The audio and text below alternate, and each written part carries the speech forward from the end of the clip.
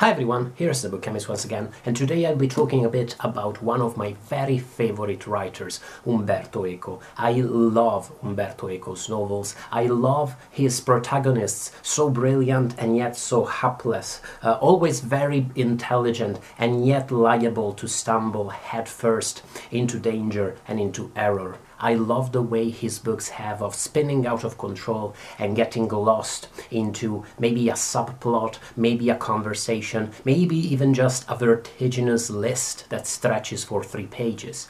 And I love the way he can capture the ambivalent, ambiguous and dangerous relationship that exists between the world of ideas, the world of books, and philosophical reflection, journalism, pictures, and so on, and the real tangible world all around us. Umberto Eco has got legions of fans all around the world, but I must say that I've also heard his fiction criticized quite harshly, especially within academia and the world of criticism, and especially in Italy. Why is that? Is it just envy? Is it because of the specific nature of it? It's because of envy. It's because of envy most of the time. There are fewer worse crimes in the cultural world in Italy than being very successful at what you do. But at the same time, I must say that many of the readers whom I've known to criticize Eco's works do so for very legitimate reasons.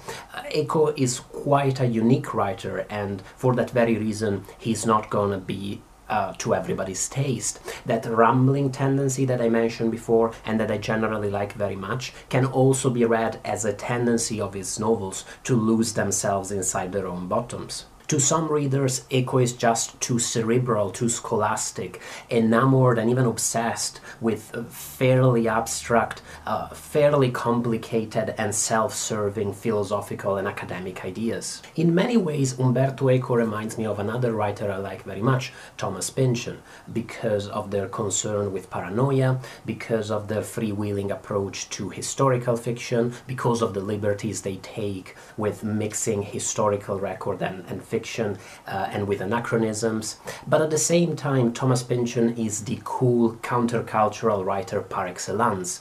He is very much a cult writer, whereas Umberto Eco is a square writer. He's probably the squarest writer on my shelf, and he always comes across as fairly square, even when he's talking about counterculture, even when he's talking about state-sanctioned fascism, even when he's exposing the imperialist and racist tendencies ingrained within our culture, even when he's talking about sex and drugs, really. The other side of this coin, though, I think it's fair to say, is that Eco might be cerebral, he might be square, but he is also a very engaging, very warm-hearted writer. His books wouldn't be bestsellers if he was writing cold and abstract fiction.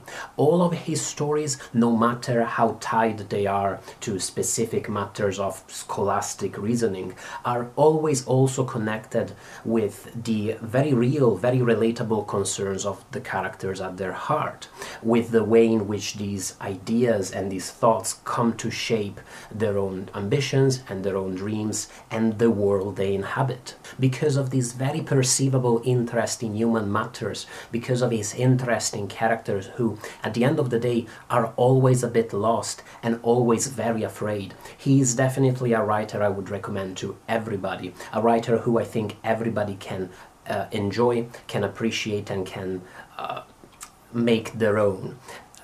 Especially readers, especially big readers, obviously because of how much he has to say on the nature of books, on how books come to shape our lives and our thoughts. He is a reader's writer, if that makes sense. By readers, I mean, of course, big readers, bookworms. Call yourself how you see most fit. Today, to talk about Eco, I will be ranking his novels, his 7 novels, just as a way of thinking back to what I think about them, the ones that resonated with me the most, I'll give a few thoughts about them. I won't talk about the plots. I'm not going to spoil any of these books, and I'll give some suggestions on which ones among these I think are good books for somebody who maybe is looking into getting into Eco's fiction, or maybe has read one of his books, probably The Name of the Rose, and is looking for a suggestion on what to read next. Last in the list is La misteriosa fiamma della regina Loana, an interesting analysis of the popular culture of the fascist regime, the popular culture in Italy in the 1930s and the early 40s. Readers of Umberto Eco's Ur-Fascism, a brilliant essay that everybody must read because of how illuminating, how insightful it is when it comes to identifying fascism within various political systems. I'll put a link in the description box. It takes an hour to read it, you will never forget it. Readers of Ur-Fascism will recognize quite a few of Eco's personal recollections from his own youth in the final years of the Italian fascist regime in La misteriosa fiamma itself. There is lots to appreciate in here, even though, even by Eco's standards, it's more rambling than most, but I think we can all agree that this novel is just an excuse for Eco to look back to the popular music, the comic books, the adventure stories of his youth, and reminisce about them. We allow it because he has so many interesting things to say about them, and because we read his other books with great pleasures. But I think this is very much a novel for the fans. Number 6 is actually The Name of the Rose, Eco's most successful novel by far. Funnily enough, I've read once that he himself actually considered it his worst novel. The premise of the book is absolutely brilliant, a murder mystery set in a medieval abbey with a genius, ante litteram Sherlock Holmes friar investigating the murders, everything recorded by a fairly hapless Holmes character. But to be honest, I found it to be as exciting in parts as it was boring in others.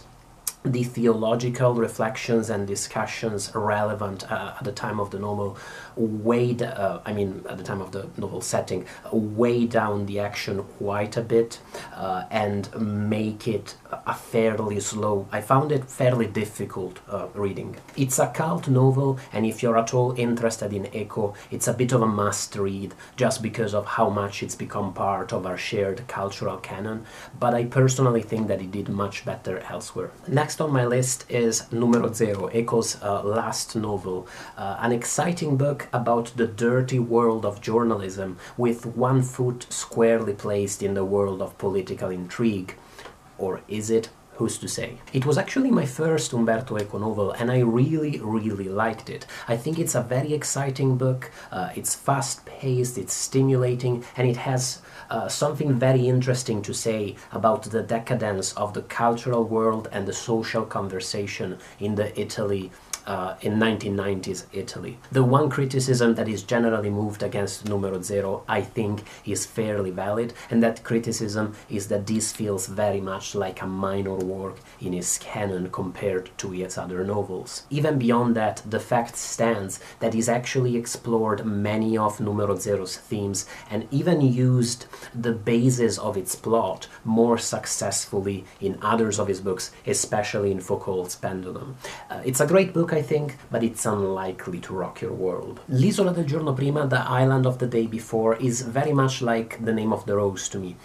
It has a brilliant premise. A man somehow lands on an abandoned ship in the middle of the sea, just off the coast of a desert island in the tropics, and he has to find his way around this ship, has to find a way to survive. It's a brilliant, stimulating premise, which is bogged down somewhat just by how much Eco accumulates on top of the novel, just by all the scientific, philosophical, literary discussions that he intertwines with this basic plot. Unlike The Name of the Rose, where the cerebral side of the novel is concerned with medieval theology, L'Isola, the island, is concerned with the zeitgeist of the 17th century, this century of revolutions in the social and scientific and cultural landscape of the European continent.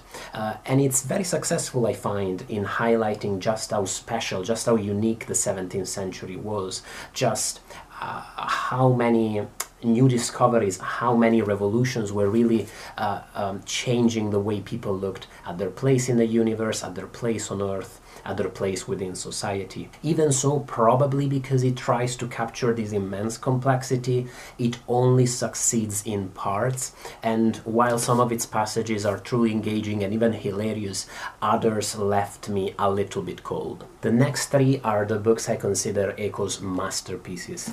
The first of these is Baudolino. Eco plays with alternate history in many of his other novels. He plays with unlikely, even preposterous plots in the best possible sense. But Baudolino is the one place where he tries his hand at fantasy, at least in part of the novel, and to really great results, I found. Baudolino is a story of friendship and adventure. It's a story about knights doing what knights do, misusing their power, getting drunk a lot, questing after unlikely dreams. It's a story about the medieval mind and medieval imagination that does what the best historical fiction manages to achieve, which is on the one hand to show how this remote time, that the medieval world, was different from our own, while at the same time also highlighting the similarities between the two times, the things that connect us modern people with our own concerns, with the people who lived centuries before us. More than his other novels, I am not quite sure how well this one translates or travels. I must say that part of the reason why I found it so interesting and so engaging is that it deals, especially in its first half, very much with my native land, or at least my native neck of the woods in northern Italy. And I can see how it might not be to every reader's taste. It is by all means quite rambly and in some places really silly. But if you're the right type of reader for this book, you're gonna have immense fun with it. It's truly engaging, truly captivating, heartbreaking, but also hilarious. Coming up next is The Prague Cemetery. If you read one Umberto Eco novel, I think it should be The Prague Cemetery. If you're looking for your first Eco novel or your second or third Eco novel, The Prague Cemetery is the one to read. It's a great study of the nature of hate, racism, prejudice and fear, and it digs deep and opens bare the heart of darkness of European cultural fear and prejudice. In our current world, where fear and prejudice and racism are far from vanquished, in fact they're on the rise in many places, this is a priceless historical and cultural document, and on top of that it's a great page turner. It combines a mysterious and engaging pseudo-romantic story of misplaced identities with more political intrigue than you can possibly wave a stick at. On top of that, it's an impressive literary game. All of the characters in the novel, or at least the vast majority of them, are actual historical figures, and their words in the book, their speech, their conversation, is taken by Eco from real-life statements and historical reports and pamphlets and books to show even more clearly that the narrative of hate and fear and violence that unfolds within the Prague Cemetery is not Eco's gloomy invention, but it is historical truth. Last, but definitely not least, my favorite Eco novel, Foucault's Pendulum. Foucault's Pendulum is a sprawling novel, it is Eco's longest, and arguably it is the one where his usual narrative flows are most evident, including the tendency his books have to ramble on a little before actually picking up with the action, or at the other end, their tendency to overstay their welcome just a bit, rather than ending once the action reaches its climax. It also feels somewhat like a composite novel. Thinking back to it, I almost remember it as 2 or 3 different narratives intertwined together, so that it's impossible to pull them apart. It's not just 2 novels that were fused into one, while at the same time keeping their own distinctive feel and ideas and properties. Because of all this, because of the complexity of its narrative games, its ideas, the concepts it tries to embrace, Foucault's Pendulum reminds me somewhat of those great 20th century novels such as Ulysses or such as Gravity's Rainbow, with one great difference. Foucault's Pendulum is immensely, incredibly engaging on a page-by-page level. Whether it's in the fantastical intrigues of its plot, in its preposterous and batshit characters, in the way it portrays in such a brilliantly snide and hilarious way the hypocrisy of the cultural world, or in the way it portrays young men of intellect coping with times of great violence. On all of these fronts, Foucault's Pendulum is engrossing, it's intriguing, stimulating, and is bound to stay with you long after you've finished reading it. It's one of those novels that I'm still reeling from years after my first read. At its heart, Foucault's Pendulum is a study of how conspiracy theories and proto-scientific thought emerge of what looks like scientific debate, but is actually a perversion of critical thinking. For this reason, just as the Prague Cemetery, Foucault's Pendulum is an impossibly valuable document in today's world, where more than ever the social and political and scientific debate is polluted by people twisting the rules of intellectual conversation and debate to advance their own narrow and hypocritical and biased agendas. Balbo's theory of the distinction of foolish people in the 4 categories, cretins, idiots, stupid people, and mad people, has stayed with me ever since I first read it, as has the novel's incredibly beautiful final page. Foucault's Pendulum is my favorite Eco's novel, as I said, but Prague Cemetery and Baudolino are also masterpieces, if you ask me, and to be honest, I've enjoyed the other 4 very, very much too, and I don't really think you can go wrong whichever novel you choose to read as your first Eco, although go with Prague Cemetery if you're looking for a suggestion. That's it for my conversation. I really want to hear from you now. What do you think about Umberto Eco? Are you a fan too? Do you agree with some of the criticisms generally moves against him? Do you think he has some significant and common flow? I really look forward to talking about all this in the comment section, as always. Thank you so much for watching this video, guys.